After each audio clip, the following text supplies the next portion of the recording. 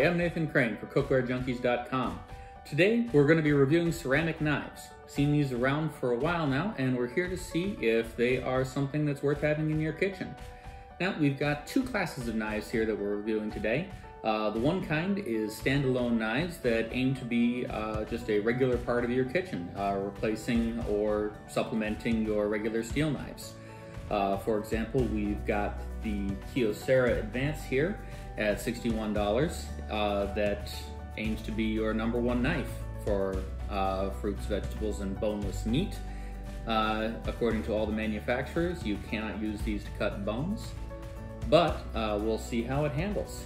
On the other side, we've got a bunch of inexpensive knife sets, the kind that you might use if you're trying to furnish a summer rental, or maybe if you own an Airbnb and you want to provide knives, but you don't want to have to be replacing them all the time, or worry that your clients are going to break them. So we've got a wide variety of knife sets in the range of about $20 to $40 that claim they can get you everything you need. To compare them all to, we've got some steel knives in similar categories, like the Victorinox Santoku here, to compare against our standalone knives, or the very popular Cuisinart ceramic coated steel set to compare to our knife sets. So stick around and we'll see what these knives can do.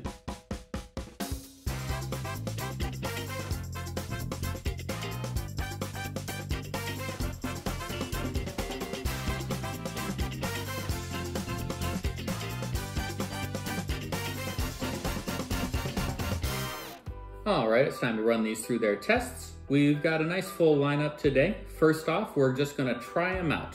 Get a feel for the handles, get a feel for the blades, check the balance, check the weight, see whether this is something we want to use by chopping up some carrots. We'll cut some coins, we'll do some dicing, and generally see, is this something that I'm willing to use all the time? After that, we'll roll into a more difficult test with some acorn squash. I'm going to try cutting these in half. I got some worries about some of these short ones here, but we'll see what they can do, if they can handle the big tough skin of an acorn squash. After that, we're going to simulate using them for the better part of a year.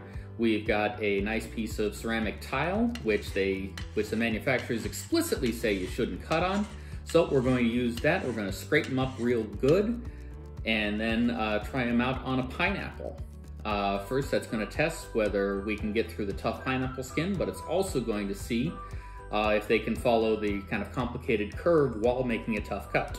Finally, we're going to see how they do at a more delicate task with some tomatoes. We'll try a slice as is, then we'll dull them up again to give them the experience of another year or so of getting beaten around, and then cut another slice to see how they degrade over time. Once you've got all that, we should have a pretty good picture of what knives you might want to have in your kitchen. Okay, we're back here for Cookware Junkies after a full day of testing ceramic knives. I am pleased to say that I do not have any cuts on my hands whatsoever, despite some pretty dodgy knives. Oh, you don't want to be cutting on the acorn squash on some of these. They are more likely to cut you than the squash. But moving up to the top, we've got our standalone knives, the ones that want to be your #1 knife. And your #1 knife out of this group is the Kyocera Advanced. This is $61. It is, I would say, the absolute flagship best ceramic knife out there. It is super duper sharp, even after 100 strokes on the tile, which took down a lot of the others in our test. It made basically no difference. It is super sharp, super light, and it does an amazing job.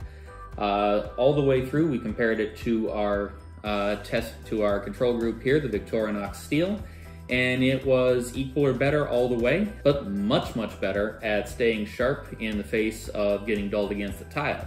Where the Victorinox really fell down, the Kyocera kept on going. So it is a solid knife that could easily be part of your main kit. For a lot less money, we also like the Sendaced. At only $13, this worked its way through all of our tests, doing reasonably well the whole way through. A solid B+ effort all the way around, but for $13, this is an eminently reasonable knife to add to your collection.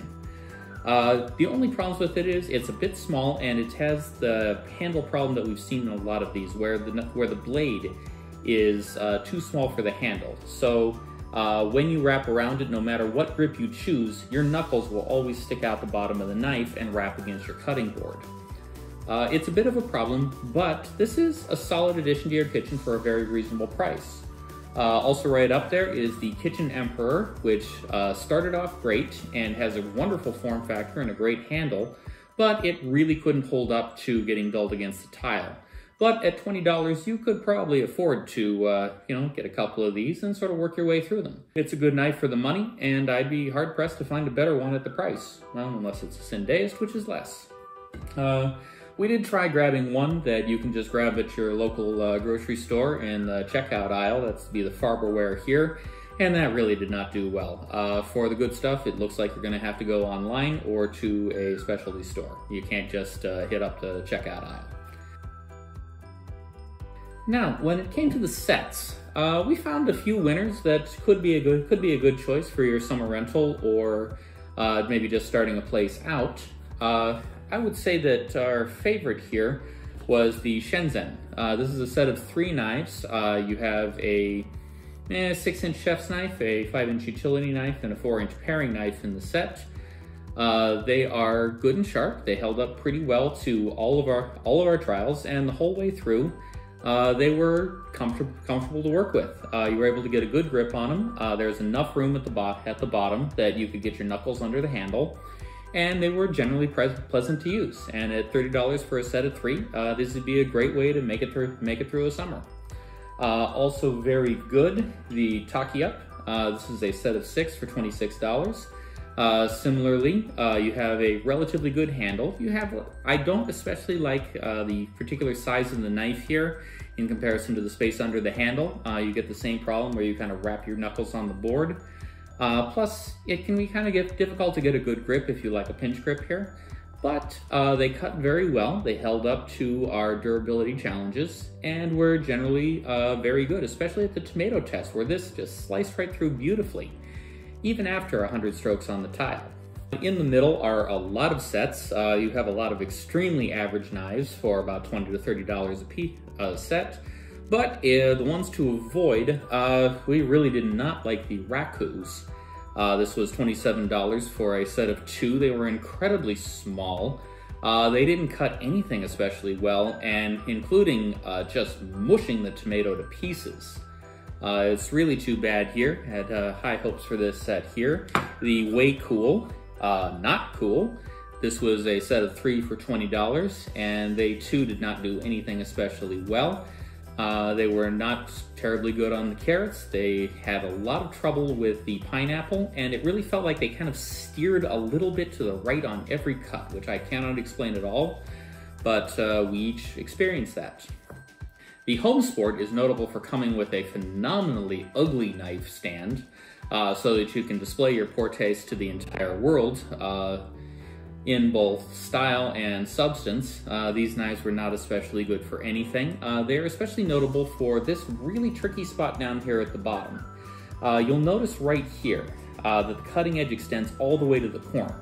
Our best knives, like say the Kitchen Emperor here, have a little ricasso at the back here so that there's a place for your fingers to rest and not have to worry about getting cut.